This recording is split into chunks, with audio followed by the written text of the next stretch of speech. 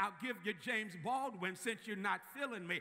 Baldwin said, to be successful in America requires you to be more and more white and less what God made you. And that, my sisters and brothers, will feed self-hatred. And you see self-hatred, it's manifest in too many instances. You know self-hatred.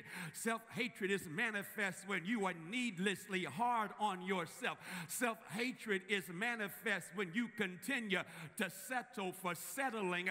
You know you deserve more, but instead of getting more, you're afraid that what you're getting is exactly what you deserve because you don't believe you deserve any better. I'm simply trying to say it's hard to live your best life when you believe the worst about you. Preach, Freddie Haynes. Tweet that, because I think that was hot right there. In a real sense, my sisters and brothers, I'm trying to let everybody know that there is a system that has been diabolically designed to preclude us from living our best life, but to get in our head. And if Jesus said truly that you shall know the truth and the truth shall set you free, that means if you know a lie, the lie will lock you up. Preach, Freddie Haynes. I'm about to do that thing because if the truth sets you free and the lie locks you up and you're living a lie, the lie that you are living will preclude you from living your best life and becoming everything that God intends for you to become.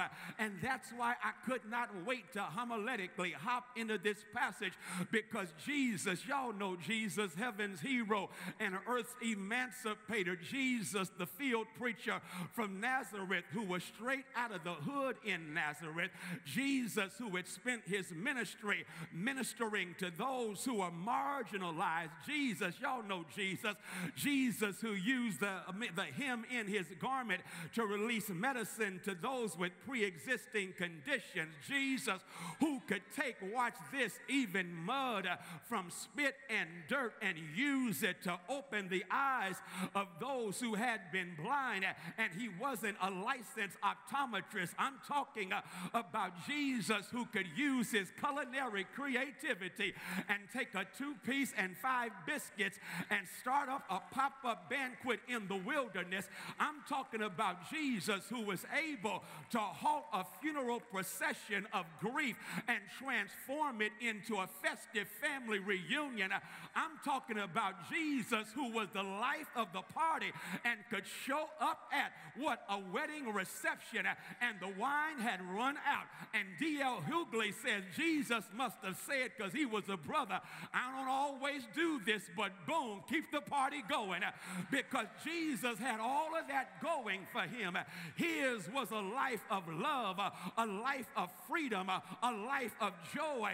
And y'all not shouting, but if you thought about the fact that he did all of this under empire, the Roman Empire, whose propaganda was already designed to keep the marginalized on the margins, and a hierarchy had been set up where even Rome said, what I'm going to do is take advantage of your self-hatred and get some tax collectors, overseers, if you please, from the religious community. I'm going to use tax collectors and your religious leadership in order to betray you. Y'all missing this, but that's what empires do. Empires always know when they can find someone in the marginalized community who is more caught up in getting paid than they are in living a life of principle. I'm going to do that one more time, because if you're not careful, you'll get so hungry to get paid, you'll end up being sold.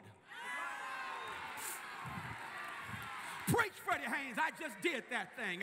And a whole lot of us get sold because